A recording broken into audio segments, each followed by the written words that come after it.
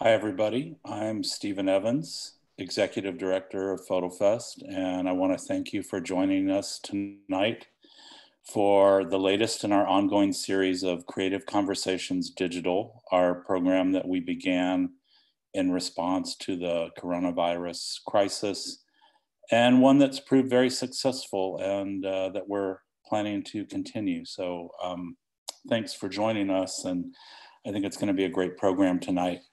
Before I start talking about the program, I did want to thank FotoFest's major sponsors, the Houston Endowment, the Brown Foundation Incorporated, the National Endowment for the Arts, the Texas Commission on the Arts, the City of Houston through the Houston Arts Alliance, the Philip and Edith Leonian Foundation, the Powell Foundation, the Wortham Foundation, David and Martha Moore, the WWW Foundation, Nina and Michael Zilka, the FotoFest Board of Directors, and all of the generous contributors to the FotoFest Annual Fund. Special funding of 10 by 10 was provided by Precision Camera ATX and Art Houston magazine that did a very nice spread on the 10 by 10 exhibition if you have a chance to pick up a copy of that. And a complete list of the FotoFest biennial donors will be shown at the end of the program. I also want to thank the staff that's been working so hard on these, and I haven't had the opportunity to thank them by name in the previous programs. So I wanted to thank Associate Curator Max Fields, Communications Director Vinod Hobson, Development Manager Chloe Jolie, and Meeting Place Director Marta Sanchez Philippe, and Meeting Place Associate Director Sarah Ansel. Also, exhibitions coordinator Anik Decouk. So all of them were involved in some way in either setting up the program tonight or setting up the exhibition that happened at Silos on Sawyer and will be represented when we are able to fully reopen. Tonight, we've got a conversation between Richard Frishman and Garry Reece. Richard is living in Washington, and he began his career as a photojournalist and was well recognized for that work, having been nominated for a Pulitzer Prize. And after that, became an art photographer as well as continuing a freelance photojournalistic and commercial career. And I became acquainted with Rich, I think around 2016 or between 2016 and 2018, I'm not sure. But I saw a great series of his called American Splendor. But I was blown away in 2018 when I saw this body of work that he'll be discussing tonight, Ghosts of Segregation. And I saw that at the Meeting Place Portfolio Review for Artists that FotoFest does here in Houston every 2 years. And it was quite a revelation. And when we invited 10 of the reviewers to pick their most significant finding from the portfolio review, Mark Sloan, our friend that is the director and chief curator of the Halsey Center for Contemporary Art in Charleston, South Carolina, chose this body of work by Rich. And we were able to show it briefly here in Houston in the beginning of March, and it got a great response. So we're excited to be able to get more into it tonight on the digital program. And this is actually a version of a talk that we had planned to take place physically during the biennial. So it really is a translation from our biennial programming into what we're doing now online. Garry Reece is a writer, and among many other things. And he contributed a wonderful first person piece of prose for the introduction of that was included in our biennial guide. It's a remarkable piece of work, and I was really struck by it. And we all thought how interesting it might be to put these two thinkers together and to investigate the ideas behind Richard's work, but also ideas of institutional segregation that Rich's work is looking at. So we're really looking forward to that happening tonight. I am going to turn it over to FotoFest Associate Curator Max Fields, and he will introduce Richard and Garry. And I'll see you again later at the end of the program. And we will have a Q&A after Rich and Garry talk. So Thanks again for joining us.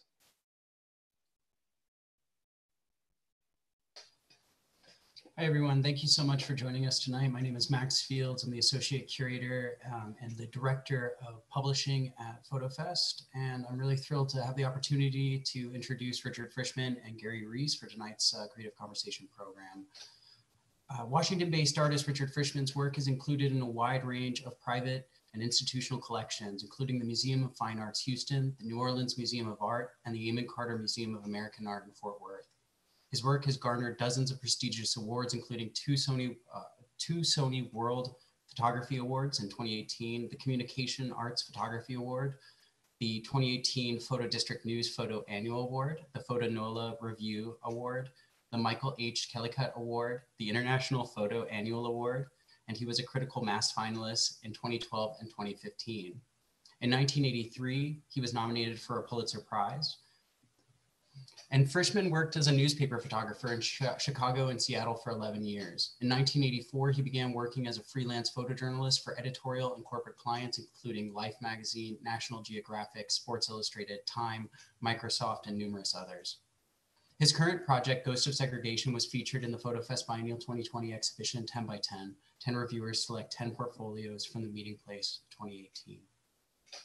Garry Reece is a writer living and working in Houston. His writing has appeared in multiple museum catalogs, art journals, and magazines, including ArtLies, GlassTire.com, Gulf Coast Literary Journal, Not That, This, and the Texas Observer, among many, many others. He has presented his work through lectures and conversations at venues including the African American Library at the Gregory School, the Art Museum of Southeast Texas, the Contemporary Arts Museum Houston, Rice University, and Texas Southern University. I'm thrilled to have the opportunity to be a part of this program, and I'm so thrilled that you can all join us. For the benefit of your viewing experience, I do recommend that you turn your Zoom viewing platform to the gallery view, because this will be a conversation between these two participants, and it helps to be able to see both of them throughout the talk. Do stick around for the Q&A. If you have questions throughout the talk, you can enter your questions in the chat or the Q&A section at the bottom of your Zoom interface. And if you're watching this on YouTube, don't hesitate to submit a comment, which we will also be looking at to send to ask the questions during the Q&A. And without further ado, I'm going to turn this over to both Richard and Garry. And thank you again for joining us. It's a pleasure to be here. I was looking forward to talking with Garry at FotoFest in Houston. And we did talk, but it was over breakfast. We didn't get to have our creative conversation. But I learned a lot from Garry. And I expect that over the years, I will learn even more.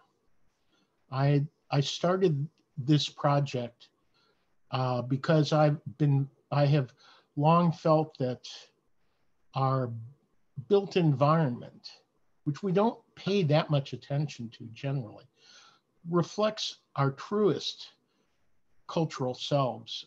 Because we don't pay attention to what it's saying about us. I edit what I tell people about me, but I know if you had a webcam on me, as you do now, how did you get this in here anyhow?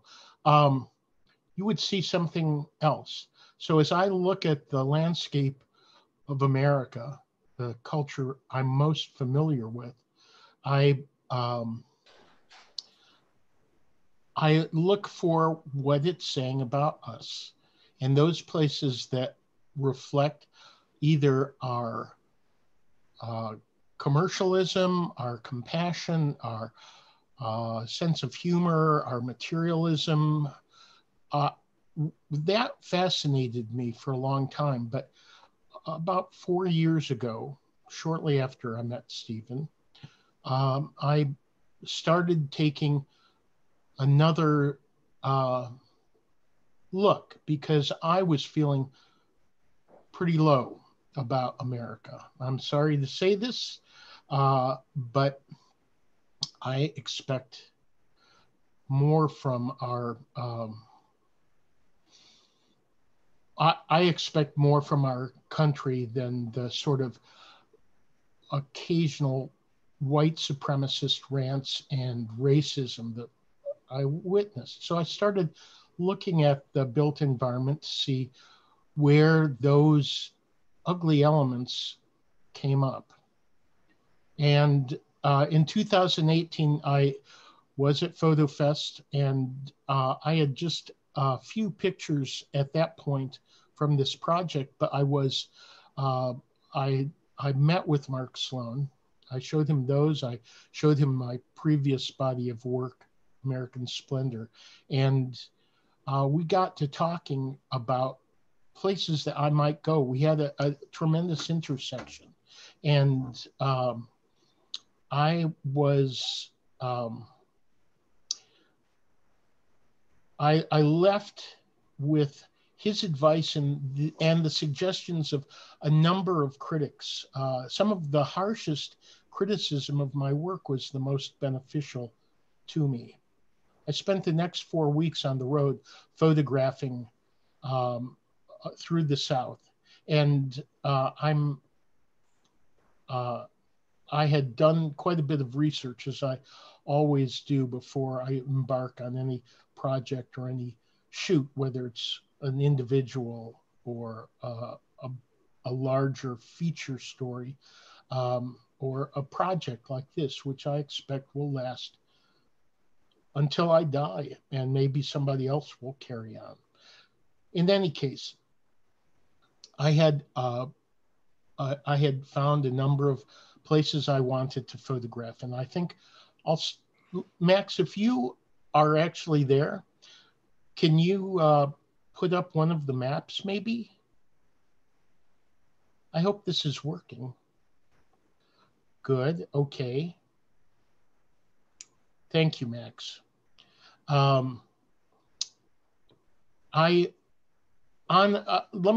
Max is lurking in the background, which I really appreciate, or Vinod, but I'm not seeing Garry. I just want to know I'm not blathering on alone. I want somebody else to take some heat.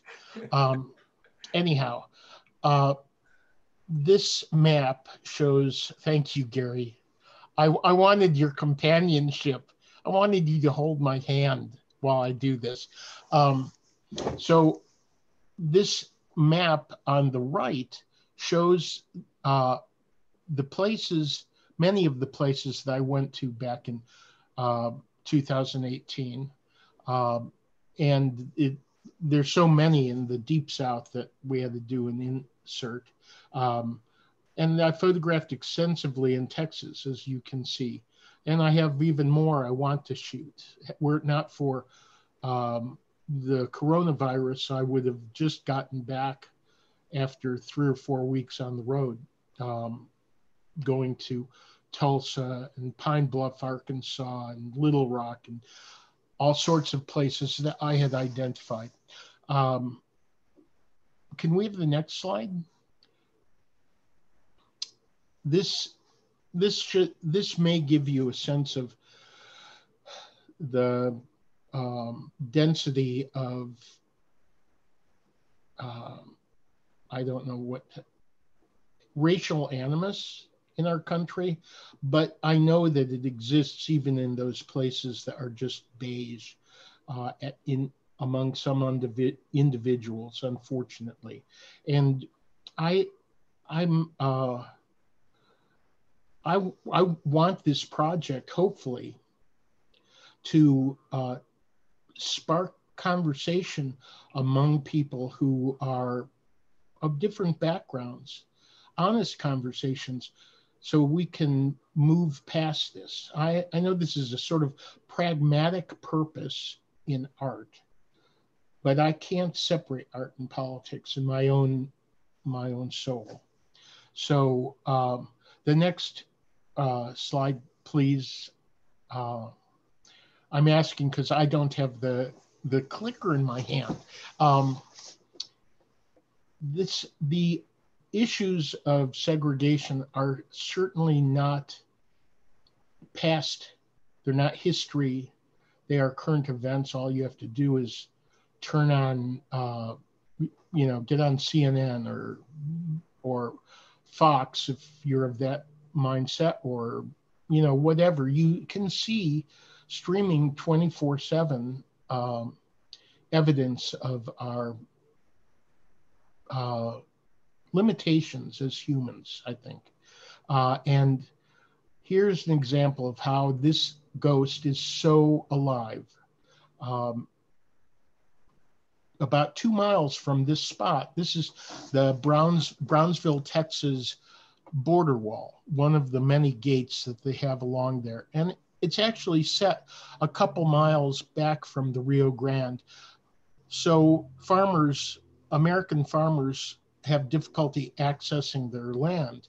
But the point I wanted to make here is that 2 miles from here, what you're seeing, there are 2,500 refugees, primarily from Central America, fleeing drug cartels and violence and hoping to come to the United States for a better life. And it just impresses me how we are so prone to putting up barriers and walls instead of really focusing on connection. The next picture, if we could go to it, is also a Texas scene. It's the very first image that I shot in this series in 2016. Once again, after FotoFest, I love FotoFest. It inspires me. After FotoFest, I was driving back. I like road trips. I see America that way. I find evidence that way. And I went to Gonzales, Texas, a historic town in the south, I think, of Texas. And I was photographing a ghost sign for my previous project. And I was directed to this bar, this saloon, Templin Saloon in Gonzales, Texas, had walls covered with history, but they were knickknacks. What I saw when I walked in was this wall. And I asked the bartender to tell me about it. He spent half an hour giving me a tour, and this was the last thing I asked about when he didn't cover it. And he looked at me and he said, "That's a segregation wall." I had never seen a segregation wall. And then he said something very touching, I thought, to me, personalizing this. He said, "My grandmother had to sit behind that wall until the mid-1960s. There's an entrance behind that Dr. Pepper sign. On that side is where Hispanic people sat. In Gonzales, there wasn't a lot of there were not a lot of African Americans, but there were a lot of Hispanics. And well, during Jim Crow, they were even, and now, they're often treated as the other. And I don't know how many of you have ever felt like you're the other, whether it's for your political views or your skin color or your religion, your sexual orientation, your economics. But there's so many ways of us being defined as the other when we're all really one. I mean, we may not enter into that easily, but we are. We're all human beings. It's really interesting. It's interesting to me because what this wall says to me is, it says we all think that our particular suffering, our particular bigotry is unprecedented, that we're the only one who has experienced something like that. I had a neighbor next door who directed me to a very much a like sign like that on 75th Street here in Houston. And the sign was the sign that she remembered from the time she was about 9 years old. And it said, "We don't serve any dogs. We don't serve any Mexicans, and of course the N-word. And so to see this in Texas and to talk about, you know, the complexities of race within the confines of a single, you know, state is something that is very, very, very prevalent.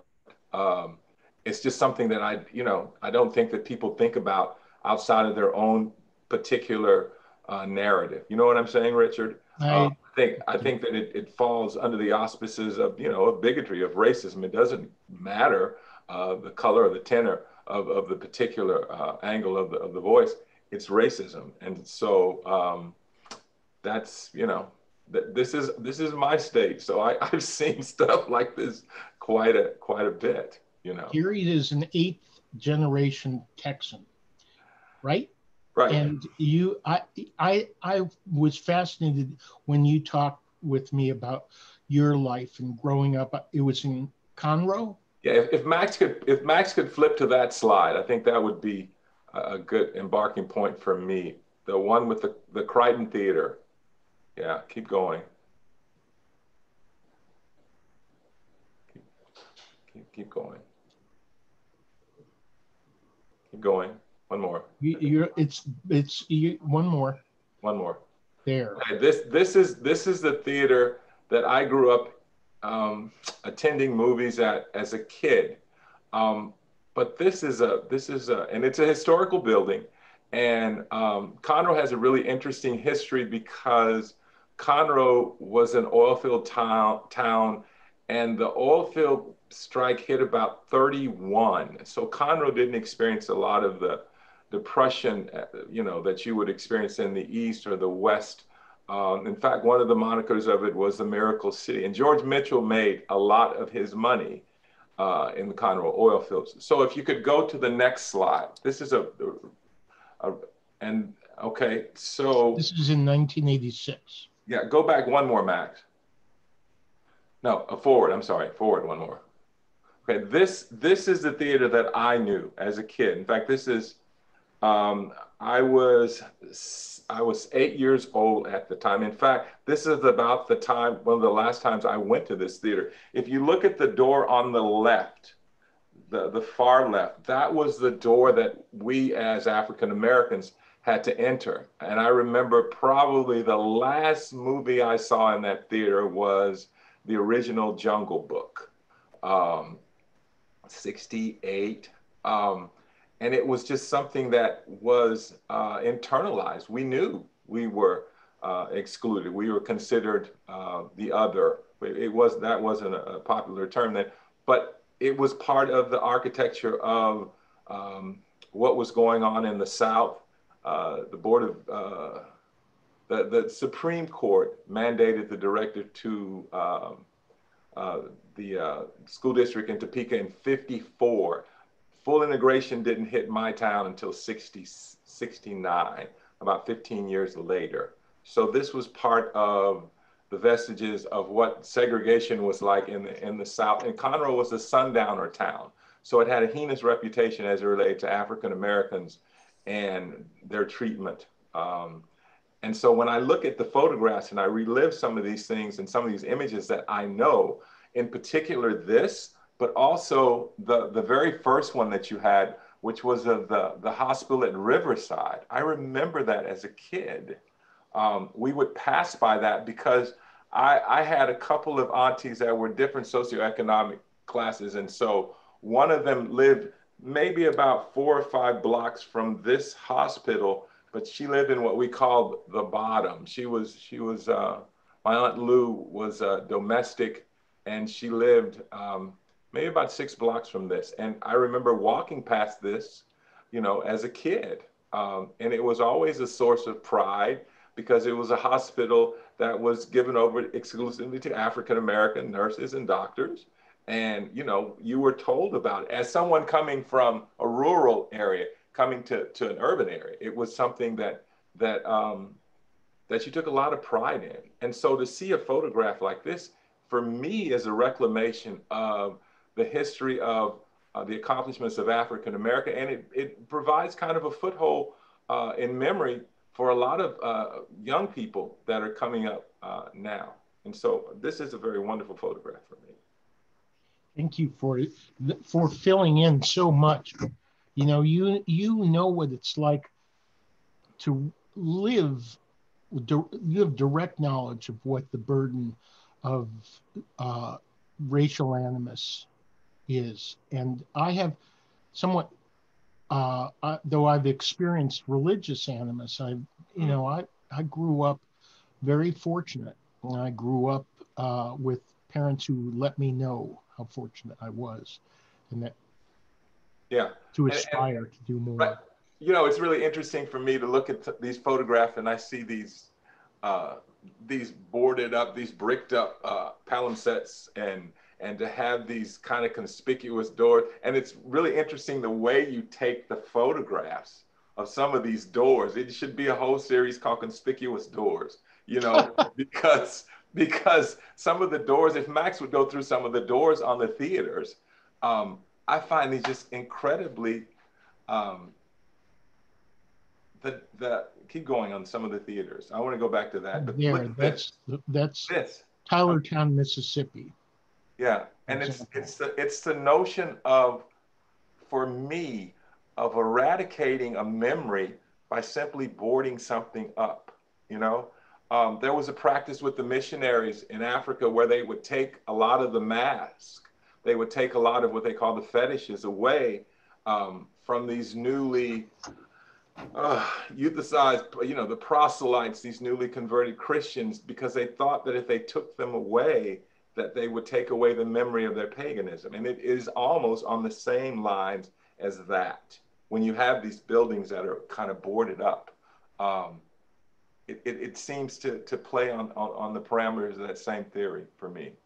You Mm-hmm. know, so I got a question on when the series started. How did it start? What was the impetus for it? You had talked about the impetus of it starting with a conversation, but how did your view change of or how has it changed as you've continued to take these photographs and you examine these places? Well, as I immerse myself in uh, the the topic of inequality, I mean, I think that that's the broader issue. Um, I I just see how really complex it is. At this moment, we're seeing how um, the really it goes back to slavery. I think, you know, from which um, segregation arose after the Reconstruction was um, essentially gutted and redemption was put in place, the redemption of the South's glory. That's what the redemption phrase means. In any case, I do go on sometimes.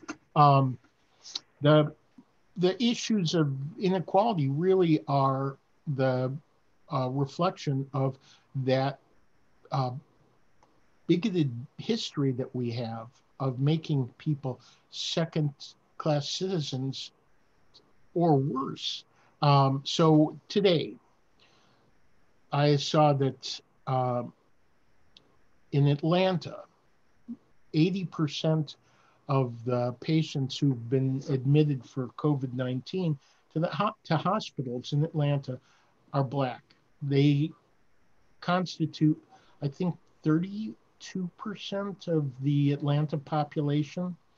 I don't hold me to the numbers other than the 80%. And I've been reading about this every day, how uh, people who are in poor areas tend to be of color, and people who live in poor areas often are in the midst of a food desert, so they're eating poorly, and they develop diabetes at a higher rate than people who are more affluent, and that affluence is because people like me had opportunities that other people didn't have as easily. And I, I'm seeing uh, I'm just struck by how there are so many layers, and how this is a web that's quite complex. Um, now that I've gone off on my tangent, I forgot your initial question, Garry. I wanted to know how your view. You started with the emphasis in one direction, and how has that changed as you've gone and you photographed these particular sites? Has it opened up a new way of viewing things? Is it opened up a different kind of consciousness? You've got like the hanging tree here. I mean, there are thousands of hanging trees throughout the South. How are your photo? One of the other questions I was going to ask: how are your photographs going to act as these kind of barometers of where we are as a country, based on where we've been as a country? Well, one of the aspects of this. One of my intentions is to open people's eyes to the history that's around us, Okay. whether it's this history. Certainly, it does not have to be in the South, but it can be anywhere. There are aspects of our history, positive and negative, all around us that we often overlook. Those theater entrances are easily overlooked, as there are so many of them in the South. But I've learned that there's even at least one segregated entrance in Seattle. I live about 30 miles from Seattle, and I was stunned. It wasn't segregation was not enforced quite like in the South, but I've read in different places that in some ways it was worse in the North, because people who were a minority they didn't know what to expect. Right. But generally, it wasn't good. Well, it's really interesting you said that, because the photograph of, I think, the place in Oregon, if Max would turn to that is really telling. Is that, I'll see if I can find the number of that for Max. Is that the brick wall? Yeah, where it says White Hell. So where is that baby? Is it in here? Yes, it is. But if we can talk about we can talk about this piece, which is yeah. Well, if you wouldn't mind, Garry, I'd like to just back up a little bit to that hospital picture, which Max is number 5. Yeah, back there. Nope. Okay, there. Okay, yes. Sorry, I said 5, but that's because I don't have my glasses on. I feel like part of my job is to be an archaeologist, which is an interest of mine. I like to go out digging for fossils. My wife and son and I have spent a lot of time doing that. These are bits of evidence, traces of our culture that are easily lost. And when they're lost, I'm not sure that heals any wounds. I'm afraid that it's more likely to allow us to deny what took place or forget what took place. And that's part. I don't know any other city as well as I do Houston, but I think that's very much a part of what Houston is about. I mean, there was a performance artist named Jefferson Penders who did a reenactment of the Camp Logan incident, and that whole history behind that, which is not known to a great number of people, but it's really interesting to go through that neighborhood, and you got the subdivision named Camp Logan. But I really deeply wonder if any of the people really understand all the histories involved with that name, because attached to the name comes history. And so the same thing with this particular sign, so to speak. The Houston Negro Hospital and the School of Nursing. How many people would even fathom the idea that there was a nursing school there, that that you trained a whole generation of doctors that did their residencies there. It's something that is kind of lost, you know. And one of the photographers in the African cosmology, Sami Balogi, talked about that with his work, with his reclamation of some of the freedom fighters with the Congolese, and how he had superimposed them on some of the backgrounds that he had. It's all about reclamating some kind of history. The question is, how far are you going to take that reclamation?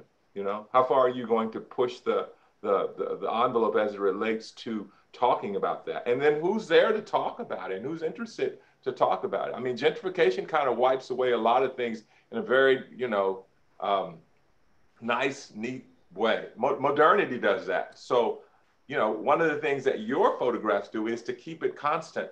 When you see, and they're large, the scale is fairly large, isn't, aren't they? Mm-hmm. Yeah, this one, if printed to its full size, would be about 60 by 60. Okay. But at this point, I don't print that big. It would be 44 by 44. And because I want the detail to be so immersive, when somebody's standing before the picture, the actual print, which is my ideal, that they would feel not that they were looking at a picture, but that they were in that place and really being sucked in by those details, so they might notice things. This particular, go ahead. Can I ask you a question? So have you ever shown these photographs to people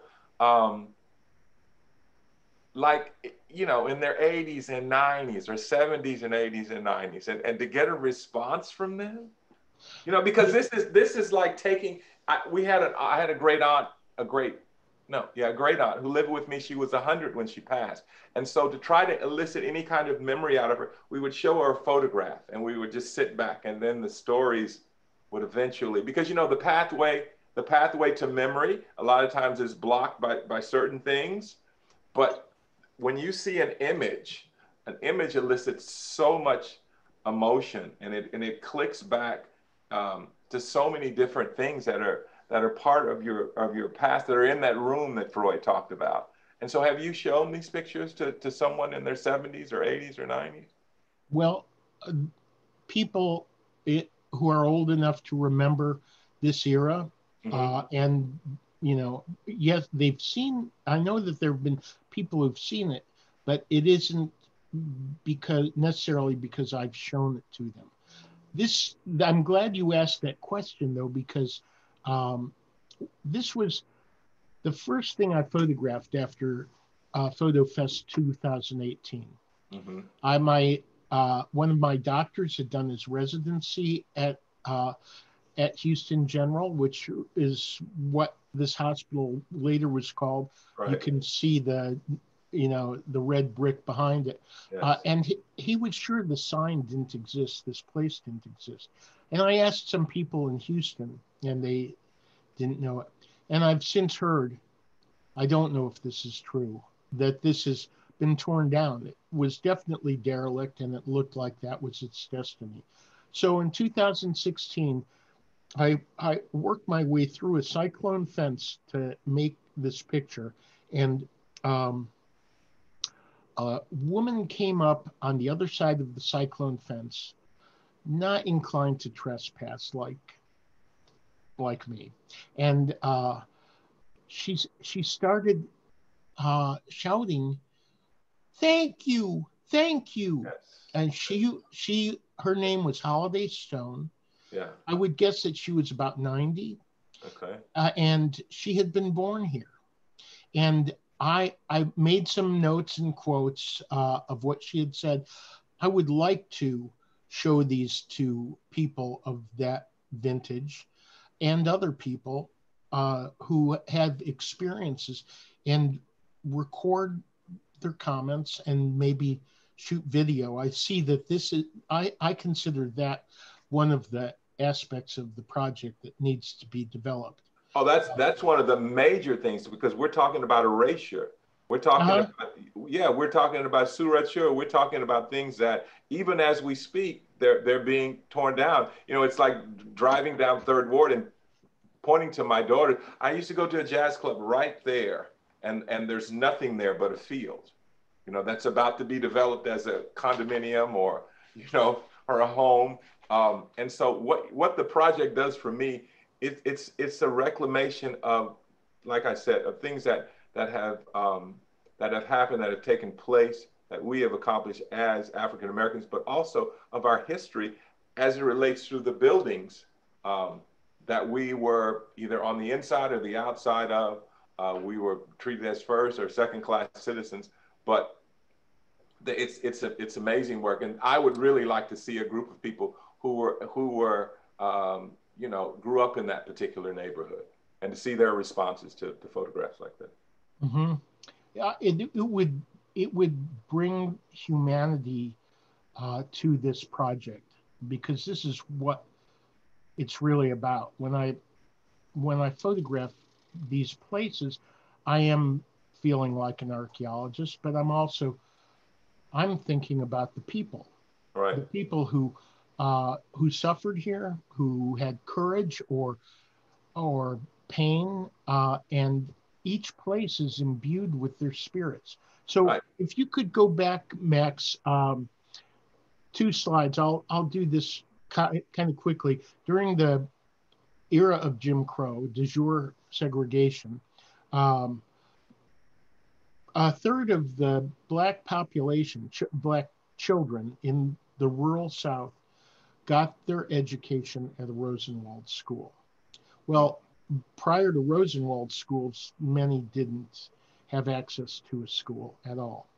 This is a Rosenwald school outside Longview, Texas, in an area that was established by freedmen right after the Civil War. And in 1917, I believe, Julius Rosenwald, the president of Sears, began an endowment, foundation. He and Booker T. Washington helped fund, give seed money to communities of colored people who needed schools, and this one was built. This is the second iteration of the Rosenwald School. And by the mid-1960s, it had become a warehouse, but because schools were more or less integrated. If you could go to the next picture, Max. These Rosenwald schools, there were once 5,000 of them in the southeast of the United States. Today, there are only 60 buildings approximately that remain. This one was in Eagle Lake, Texas, I think. And it was torn down just days before I arrived to photograph it. These places it is erasure.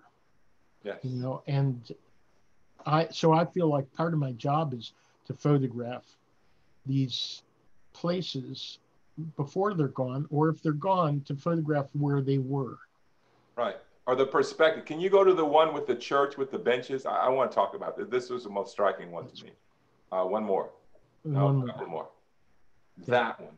Okay, so these were the benches outside a church that in Tuskegee, that were outside of Tuskegee, that were, I mean, they're so benign and kind of innocuous looking, but these were the benches where the participants from the Tuskegee, the syphilis experiment would meet the nurse, and she would, you know, gauge their level of health. I can't remember the numbers of the participants, but I think I want to say 299 or something started. I think 100 of them died of the disease. About 19 of them infected their wives, and then you had like maybe 43 children that were born with the disease, and a number of them died of other complications. But I mean, to have a photograph like this, and then to be able to talk about the history of this particular photograph in relationship to the institutional racism in America is a wonderful. I mean, in the shadow of a church, you know, Mm-hmm. and she would meet them there, and she would do her charting of their progress or their deterioration with the disease. That is an amazing photograph to me. Well, I thank you. Thank you for filling in the story on this, Garry. As is the case with so many of these vestiges, they're kind of hidden behind a cloak of banality. Mm-hmm. And so I discovered, or I became aware of this when I was doing research for my second road trip through the South.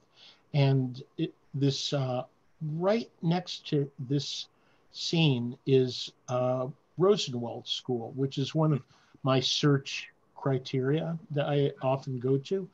But as I was reading about it, I saw this mention of the Shiloh Missionary Baptist Church, right, which is this, being the initial recruitment site for the Tuskegee syphilis study. And for those of you who don't know, the Tuskegee syphilis study was a federally run program that ran from 1932 to 1972. And it was initially, there were no good treatments for syphilis, but about 10 years after it began, penicillin became available, and the participants in this study were not allowed to receive penicillin. Their health care was sort of controlled by the study. And so 100 and I can't, this was not a good thing. So every so often, for that period, 40 years, African-American men would come to these benches, this tree, and have their blood drawn by Eunice Rivers. You drive by, you don't think about it, but I want people to think about it. So thank you for bringing attention to this. I'm looking over it. What we're well, maybe at this point, Rich, we should start the. We're running a little behind on time. Maybe we have a couple of questions. Just start, didn't we? But we have a couple of questions from the audience that are coming in, and I know Stephen has a couple of questions. Stephen, do you wanna propose your questions to Garry and Rich? Sure. Well, I wanted to. Mine's a two-part question. I wanted to know when, Rich, how did you do the research for the project? How did that begin? And then I also wanted to know if you've been collecting any oral histories from the people that you do encounter when you're making the work. Well, I'll answer the last one first because it's easy. Yes, I have been recording oral histories, but only longhand. I have yet to record either video or audio, and I want to add that because I think one of the destinies of this project is hopefully a traveling exhibit, and I would love to have voices, if not faces, of people who lived through this to bring that humanity to the story. What was the first part, Stephen? I'm sorry. How did you do the research, and how did that begin? Well, that very first picture that I had from this series, which was the Gonzalez Dr. Pepper segregation wall. When I presented that a few months after showing it, Malcolm Daniel I was in Santa Fe. I'd met Malcolm before. He saw it and he was sort of taken aback and immediately indicated that he wanted to bring this to his committee for acquisition. And well, that sort of raised a flag for me. And about as it would. I'll just yeah, jump in and say Malcolm Daniel was the curator of photography at the Museum of Fine Arts Houston. And before yeah, coming to Houston, he was at the Metropolitan Museum of Art. And he's a good friend to everyone at FotoFest. he is. He was drawn to it because of the topic of segregation. And 4 days after meeting Malcolm, the election occurred.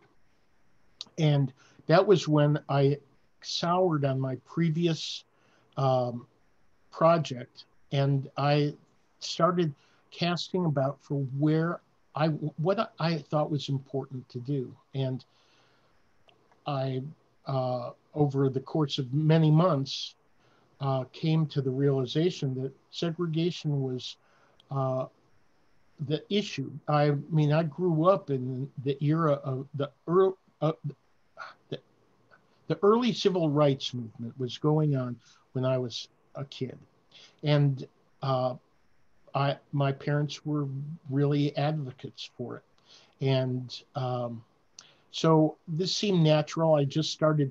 The first thing I did was look up segregation walls, which generally takes you to Jerusalem, but I did find a wall in Detroit. And then as I refined my search methodology, I found other sources that I could use, blackpast.org, a whole number of historical preservation sites. And then I started talking to people, both academics and ordinary people. And I'd learn from them and go look at what they had to tell me. So I spend, when I go on the road for 4 weeks, it reflects about 6 months of sitting at my computer or on my phone, talking to people and corresponding and looking for where it is that I need to go. Did you pick up some of those skills as a photojournalist? And then if you can just be brief about that, because I think there are a number of other questions from attendees. Sure. Yeah, it was, I was an annoying child. I asked a lot of questions even then. And so I gravitated towards journalism. I can't imagine. Yeah, I know. And you can see a cute child, very cute. I gravitated towards journalism. And yes, I developed the skills of improving my research and asking better questions. And, so thank you for that, because it's really important to me. There are two questions that are sort of asking the same thing. And I think they're an interesting question that for both you, Rich, and also Garry, I think you'd have an interesting perspective on this. Eric Kunzman asks, can you speak about how you will present this investment that you have in images to make sure that this comes across to the viewers in future generation, this thinking about the people and the spirits and the locations of the photograph? And then Richard Binhammer asks if Rich would speak about the conflict between the beauty of the images and ugly past, which is something that Garry has talked a lot about in conversations between Richard, and myself. Mm-hmm. Well, it's the educational aspect of this is probably the most important to me, because it's only through that we can change. It's only through education that we can move forward. And so I have a vision of a traveling exhibition, whether I create it myself or get through the auspices of another organization, which would frankly be my preference. And I would like to see a book of this. Books are probably every photographer's dream. They've not really been mine until that dream hasn't been so important to me until this, because I think it's a way of permanently encapsulating the images and easily presenting them with the stories. So to me, you have to know what you're looking at. Why is that important? And it's a struggle online to convey that. And I'm not sure how many people in a museum setting would want to stand and read the informational text block. But if I had video or audio of people talking about it, it could be very powerful. So in answer to Eric's question, Eric, thank you for being there. I like what you're wearing. I hope that I'll find a publisher. I hope I'll be able to develop those shows. And I'm grateful that these pictures are starting to be acquired by museums, because I want them to last long past my lifetime. I want this record to be known, just like looking at. Yeah. Can I answer my thoughts on that? I think that if you have some kind of recordings that augment them, then they take on the feel of the slave interviews. If you ever heard any of the slave interviews from the WPA, I think they add a credence to and a validity to the photographs. And I think that time is ticking. You know, those people that have that immediate attachment to those particular places, to the enclaves of racism, but it's really part of their history. You know, I think they're slowly fading away, and the thing to do, I think, is to find someone who would act as an interviewer, who would go along and find the people and attach them to the places and the stories, because they're out there. They are out there, and it adds. I mean, and you're dealing with the video generation. My kids are video generate. That's all they do. I mean, they're video, and so it's a natural fit for them. You know, they deal with video a lot better than I know myself. Probably you're a photographer, but I'm a writer. But they deal with it much better than me, and I think they would be a natural for them. And perhaps. Well, I happen to know an eligible candidate. Yes, Max, are you volunteering? No, I was going to say, it sounds like Gary's volunteering. Yeah, that's the question, I'm interested to hear both of your thoughts on this question that Richard Binheimer has about the conflict between the beauty of the images and its ugly past. I think this dichotomy is really interesting. It's something that we've talked about a lot. I mean, these images are absolutely captivating, whether they're it's because they've been, photographed at golden hour with beautiful hues of pinks and yellows and gold, sun rays coming through the image, or the nighttime images where the lights are blasting through the trees. But then, once you're arrested by the spectacle, the truth, you're confronted immediately by this like really troubled history. And, Garry, I know you have some thoughts on this. Oh my God, yes, because it deals with the complexities of memory, and when you're confronting memory, how honest are you? How I mean, and which stories are going to bubble up to the top, and which ones take precedent? Are they the stories that are the most appealing commercially, or are they the stories that really get at the heart of the man? It's like history. I mean, memory is history. I mean, which history do you believe? Do you believe the emotive history, or do you believe the history of academia? You and I have talked about this a great deal. I say that it's some kind of algorithmic kind of blending between those two, and you figure out a place in that liminal ground on something that is not comfortable, but something that deals with all different aspects, because history and memory come from above and below and the left and the right. And so when I look at the photographs, it's like, my God, I mean, I really want to hear the stories behind them. That gives me a perspective. And then I sit up and then I look and say, okay, what is your history as it relates to that? Or do you have a history, or do you know someone who has a history as it relates to that? But it's a slippery slope, Max. It's a really slippery slope. I wonder, Max, if you could if you have the remote control, if you could slide over to, I think it's image 29. It's an exterior at sunset, because I'm looking at what I sent in the there. Oh, the internment camps. Is this the Yeah. internment So camp?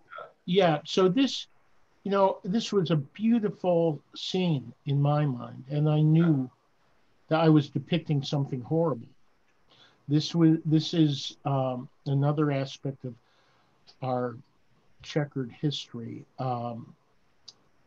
During World War II, as everybody knows, we incarcerated 125,000 Japanese Americans from the West Coast were transported to uh, remote inland prisons, essentially, quickly constructed, often in the worst environments. This is at Minidoka, outside Twin Falls, Idaho. And very few buildings from original buildings exist, any of the internment camps. At Manzanar, the only original structure is a memorial in the cemetery. But this is the last original barracks in Minidoka, or in the whole system that I'm aware of. Many have been returned and are being restored, but they've been changed. So I wanted to make this irony of the beauty of the moment, the light coming through the windows and the sky and the sort of wild roses, with the fact that this is a place where 8,000 souls, probably over 6,000 of them were actually born in the United States, American citizens, where they were incarcerated for much of World War II. And if you go to the picture before that, Max, this is what they were living in. This is an actual family living quarters in a barracks. Same barracks, not so pretty. So there are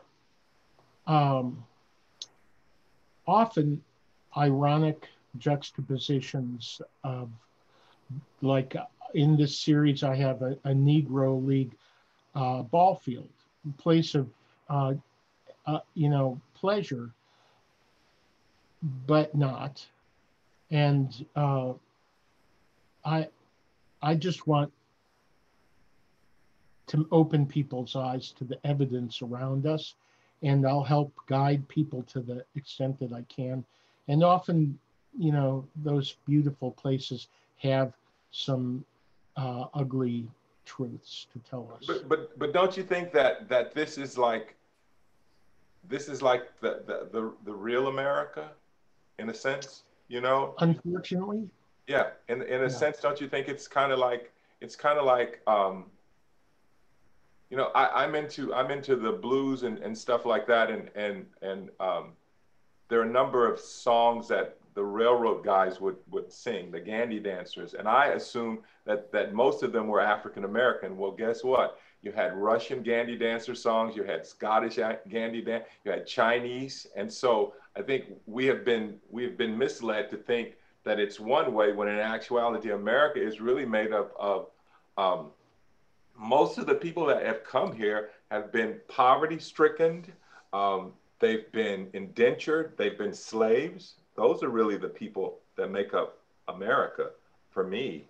Marginalized in every way possible. In every way possible, Stephen.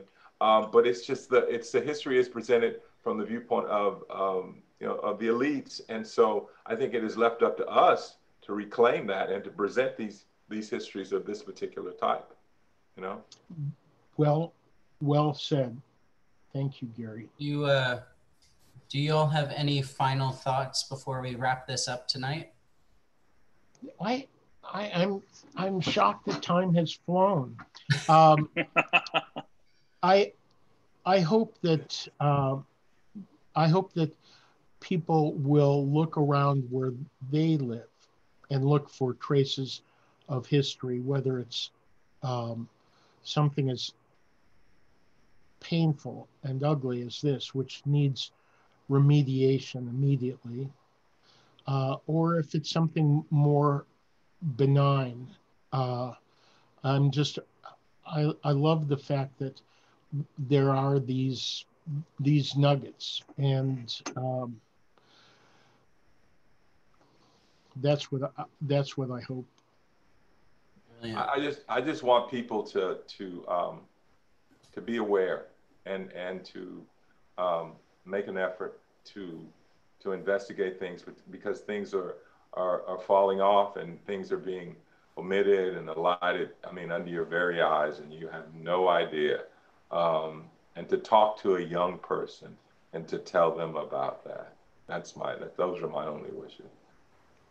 Well, Richard and Garry, thank you both so much for joining us tonight and for speaking about this work. It was incredibly illuminating to hear your thoughts, and I'm so glad that we were able to share this work with people, despite, you know, the postponement of this conversation from gosh, March. Yes. Almost feels like a year ago. And I want to also thank everyone who was able to join us today for this Zoom conversation. This conversation is recorded and will be archived on FotoFest YouTube channel. So you can subscribe to our YouTube channel where you'll find this conversation for your review. And if we didn't get to your question tonight, do use the Facebook event to send your questions. And, you know, I'm sure that Richard and Garry would be happy to follow up with you, because we had amazing questions, and I'm so sorry that we couldn't get to all of them. But I want to thank everyone again for coming out. I want to thank Richard. I want to thank Garry, Stephen, Vinod, and everybody at FotoFest for making sure that this happened. It was really wonderful. And Max, I have some closing thoughts, but one of them really brings it home to how this touches everyone in America. Our Literacy Through Photography Advancement Director, April Frazier, texted during the conversation to say that the Negro Hospital was where my great-grandfather died. My father was born the day he died and has his name. I was born there once it became Riverside General Hospital. That's what I remember. Yeah, in Riverside. Yeah. So, you know, it's gave me chills a little bit. It's all so connected. And I want to thank both of you, Richard, Garry, for a fascinating discussion, and thank the audience for the participation and the thoughtful questions. And we're really excited to continue this important work of the FotoFest Biennial in this way. The move to a virtual space for FotoFest is new, and we really appreciate the enthusiasm that the audience has for it and that the staff has for it as we've embarked together on these new platforms. We've been really encouraged by the response, and we plan to continue these platforms long after social distancing is a memory, which can't come soon enough. We've got a lot more planned, and as Max said, we hope you'll join us for future programming. The events are posted on the FotoFest website at www.fotofest.org, photofest.org, and on our social media platforms on Facebook and Instagram. The next program that we have live, the live digital program, will be Saturday, May 2nd at noon U.S. Central Time, and we're going to present a creative conversation talk with African Cosmology's artist, Laura El Tantawi. She'll be coming in from Egypt, so that's why it's at the early hour at noon, and we're really excited about that. Max and I will conduct a conversation and present a screening of her short film, In the Shadow of the Pyramids, a poetic meditation on her experience growing up in Egypt during this time of social, cultural, and political change. Then on the evening of Wednesday, May 20th, I'll conduct a conversation with photographer David Johnson and his collaborator, poet Philip Matthews. And that work's featured also in the 10 by 10 exhibition that Rich's work has been included in. And the two artists will discuss their practices, their collaborative project, Wig Heavier Than a Boot, and we'll get to know about how this fascinating project came about. So we look forward to talking about that too. So again, thanks everybody. Have a great night. And Rich, Garry, Max, thank you so much. I was really thrilled to see this tonight. Thank you. Thank you. Thank you. Good night. Thank you all for being here.